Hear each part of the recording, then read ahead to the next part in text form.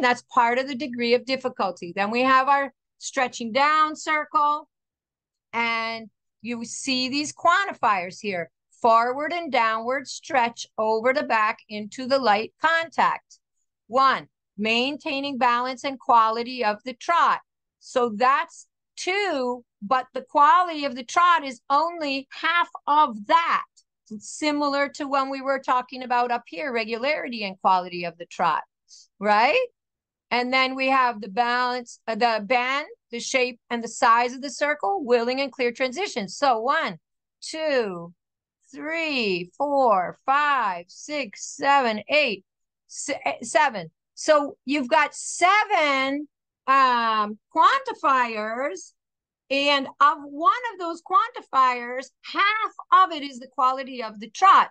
So this should be making you guys like, oh, I see. You know, if I'm training my horse in a quality way, but my horse isn't one of these big $500,000 horses, then it still can be competitive. Absolutely, really can be competitive